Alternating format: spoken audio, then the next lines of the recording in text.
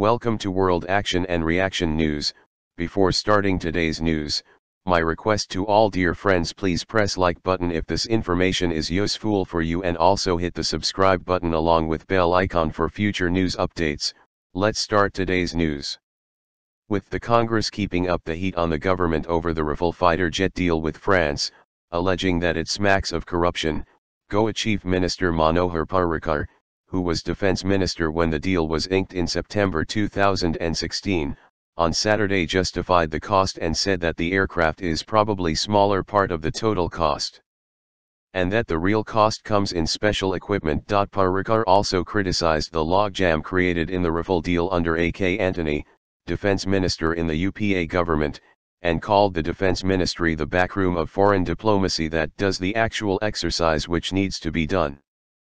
Speaking at the launch of the book Securing India the Modi Way by Nitin Gokhale, Parrikar identified surgical strikes as exercises which increase the country's sphere of influence. During the campaign phase of the Gujarat Assembly elections, the Congress, and Rahul Gandhi, has questioned Prime Minister Narendra Modi on multiple occasions on the pricing front and sought details of the Rafale deal to be made public. Explaining the price quotient, Parrikar said, "A fighter aircraft is not only an aircraft.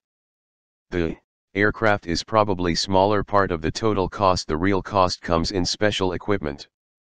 How many of you know that this particular deal includes a helmet to be worn by the pilot where a target gets locked by just watching the target? It is virtually 360-degree visibility.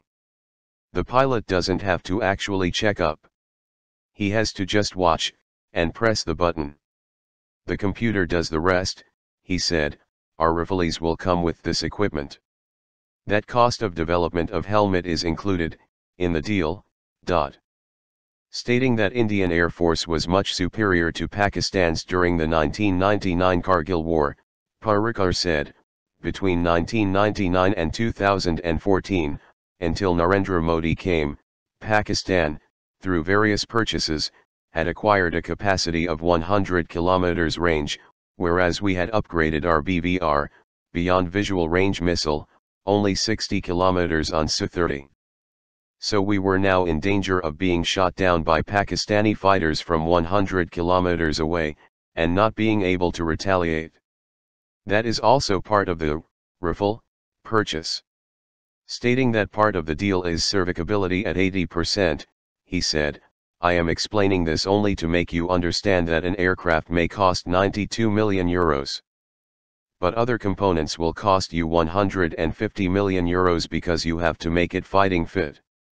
Unluckily, in India we deal with aircraft purchases, or fighter purchases, like we think of Tur Dal and Mung Dal."